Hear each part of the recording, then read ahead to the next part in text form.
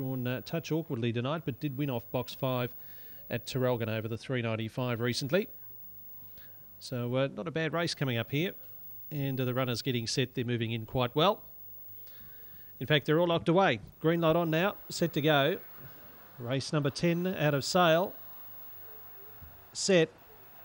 And racing, and Charlie Cockatoo began smartly, got out to lead a length and a half, 2 lengths to peaked early stages. Keen Gem runs to third. They're stringing out on the first corner.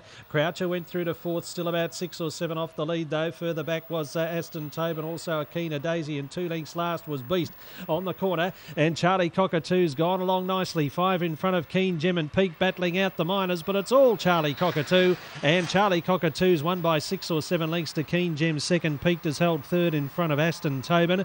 Croucher behind those with Keener Daisy and also Beast in 24.99.